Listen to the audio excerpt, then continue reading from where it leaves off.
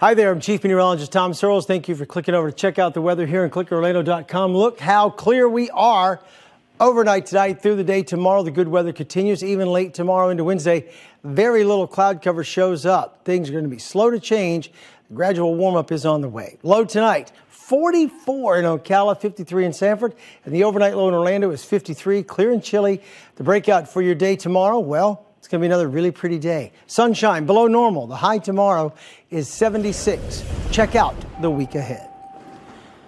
Overnight low tonight, 53. High tomorrow, 76. 80 on Wednesday. Rain chances creep back into the forecast on Thursday.